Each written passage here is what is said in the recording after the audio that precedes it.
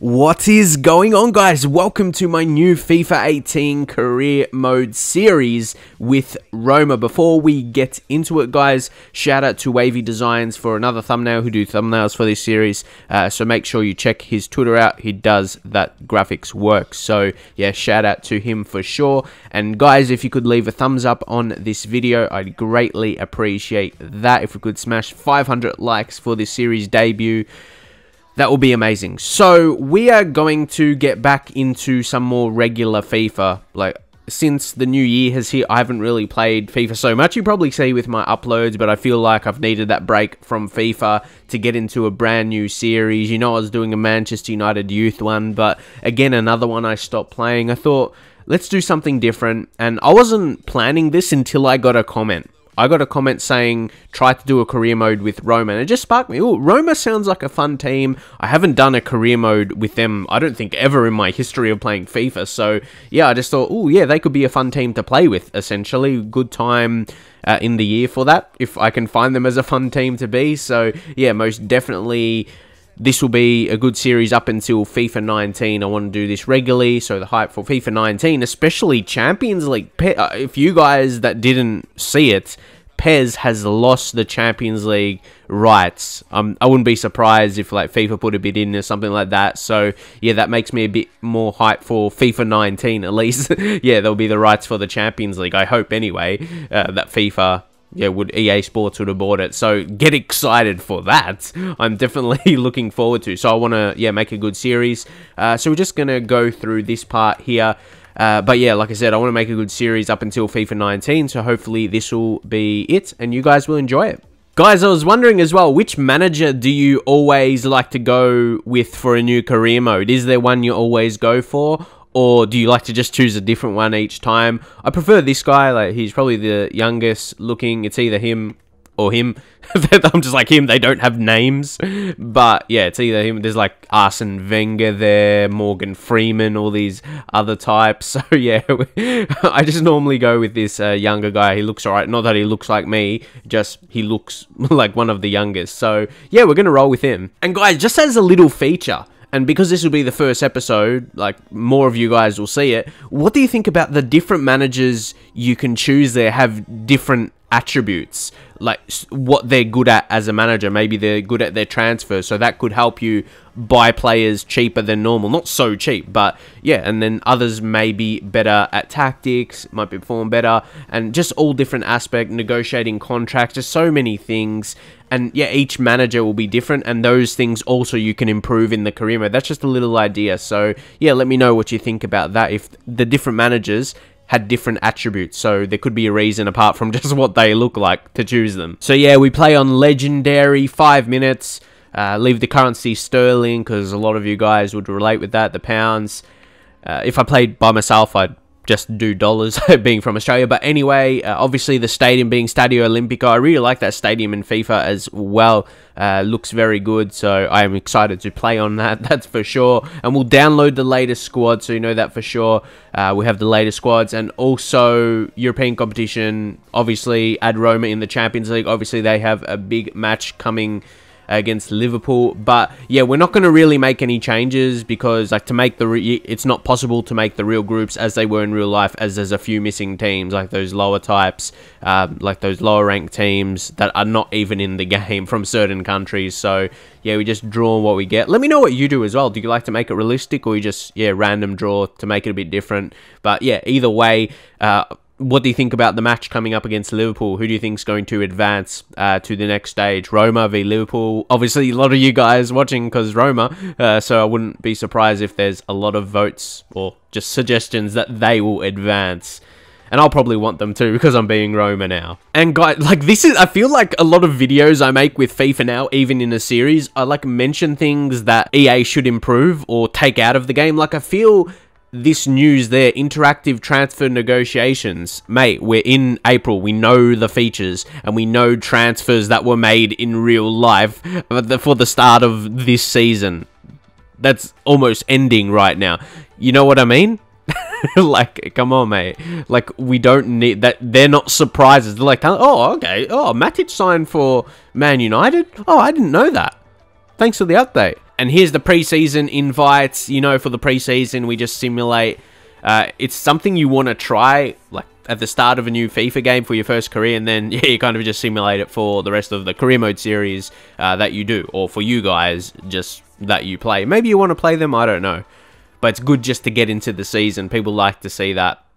So here, again, it's more of the same. There's not much to take in. We know, yeah, we know what's the deal. Shirt sales. We'll look at those kind of expectations. But generally, the first scout reports, a lot of them are not really signings you end up going for. But yeah, I'm going to try and scout myself. So in this episode, I'm not going to sign players. I don't like how I've been lately in my series. I don't like... Or does anyone remember Jerry Mbakoglu? Like a few seasons ago, or a few years ago in career mode, he was like a big signing because he was like pacey. And yeah, he's still got the same pace. So maybe. But pace was more a fact back then than it is now. But maybe someone like a Berardi, he's a good player. So if you just click on him there, he's someone I think that's worthy to put on the short list. But we've got to analyze, yeah, the best team. This guy just makes me feel hungry by his last name. But yeah, I want suggestions from you guys. I don't want to start a career mode and like, I know some people do that. Maybe that's a good thing. But I don't like, oh, suddenly have all these signings made right away. I want you guys to be part of the signings process. We'll see. But we'll check out the team. But first, we are going to take a look at the offers and what is expected of us. The board expectations we will take a look at now. So first, youth development. It says it's low, but there's still something there for us to do. It says, grow one youth academy player or players by at least 5 overall points. Yeah, that's a pretty simple one there. As soon as they've grown, play them in 5 matches. But again, it's only low priority, but it's something fun to do. If you like with youth players, there's something to achieve there. It won't affect your job or anything like that. So what's that gain? Just over 79 million. I think you can do that without signings. That's what I've noticed with big teams. And we've got, you see, it'll in FIFA 19, it's going to say Champions League. Not, I'm like, oh, for recording like now, I always hate saying Champions Cup. I just say Champions League. I ignore that it says Cup. So reach quarterfinal, think that's doable. And then we've got the Cup there. We got to reach the semi-final. And then in the league, to finish in a Champions League place. See, I say Champions League now. Within 2 seasons to win the league. So it's not an expectation on us to win in the first season, but there's no kind of... there's not a finish for this season, what we're expected, I suppose, apart from top 4. That, like, to win the title in the first season, that's what I mean. If we don't do that, that's all good. We've got to do it within 2 seasons, so... And we'll see if we can do that. Ooh! Yeah, like, I haven't seen this one yet. Maybe you guys have, if you start a lot of career modes, but... Some people might think I started a lot. Reduce player wages by 66,000. So, okay. That's a different one. I wasn't expecting that. I'm not sure if we could do that if we sign more players. But as you can see, transfer budget, what, around 57 million, that's alright. But I might go with one youth. Yeah, but not yet. One youth scout I'll go with. I don't want to be too heavy with that. But yeah, I need the 5-star judgment for sure. And we'll check out the squad. This is where we're going to see, like, I like a 4-3-3 holding. I'm happy with that, not changing too much. Obviously, there's going to be crucial players in the team. Eden Dzeko, really strong striker. I've always liked El Shaarawy, but he hasn't really stepped to that next level as maybe his potential suggested when he was a younger player. Like now 24, you don't put him as a younger player under that bracket, but he can play both wings, but only a 2-star weak foot. Make sure you're using his right. That 5-star skill moves though, regardless, he's 81 overall, but he's still good. Got the good attributes. He's good ball control, good dribbling. Finishing is not too bad, so I don't know. It brings his rating down. I feel he kind of looks maybe like an 82 or 83 rated player with that. The 5-star skills helps. And in midfield, the team looks very strong. Nangolan, he is a really exciting player. Not a young player exactly, but a guy that's really, really strong. Take a look at those mentals and physicals, and then skill attributes. He's just a fun player to use because of that. Normally you think, oh, like wingers that are skillful, like I was talking about El Shaarawy, but Nainggolan is just so strong in midfield. It's more that he's reliable. And then you've got Strootman, and we'll take a look at his attributes. He's more that defensive type with that high defensive work rate. Strong attributes to tackle. He's got good shooting as well. Like shot power, pretty good. Then De Rossi, how old is he now? He's 33. Another defensive type. That's what I mean about their centre mids. They're very defensive, like strong defensively, but it's not like the lineup is overly defensive. You're just in midfield, they're very, very strong, and that's wonderful, because when the opposition, they're attacking you, or if they're on a counter, you got those guys, then they're not going to let them pass so easy. Florenzi is a good player as well, 26 years old, multiple positions. Manolas, see, this is why I wanted to go with Roma. They have a lot of those strong players. Then you've got Fazio. What's his strength? His strength is 90. In that center, the center of the pitch, there's players that are beasts. They're beasts. And then, like, even up top, it's a very tall and strong team. That's what I really like about them. They're going to be hard to beat. We're not going to be, like, getting dominated in a lot of games, I'd hope, unless I do terrible. And then, well, Allison, 24 is young enough for a keeper especially. So I'm pretty happy, with the keeper. And then we got a backup, 76. So we do 76 rated, we just leave him. And this guy is one of the brightest talents in the team. He's a right winger, could play on the left side as well. 4-star skill moves, 4-star weave, only 19, 76 overall. I'm sure, like, probably a lot of you guys are clicking on this video because you want to see how his career is going to progress. And he's definitely going to be more than a reserve player. I think one of the strikers, Defrel, maybe, as he's 26 and he's injury prone. Schick, I think, will be... Look at his traits, though. Look at those traits. Finesse shot, flair, technical dribbler, and backs into player. I feel like he'll be similar. And he's got 4-star skill moves as well. He's got very good attributes that can, I suppose, develop well together. If you go to his strength, 71 is not amazing. Sprint speed, 77. Doesn't make him so quick. Agility is not bad. But because he's only 21, he's going to grow. Could even play on the right wing. And then Gerson, 4-star skill. So we've got a lot of skill. See, you can tell already, like, without going through the players, because obviously I have some knowledge of the team in real life.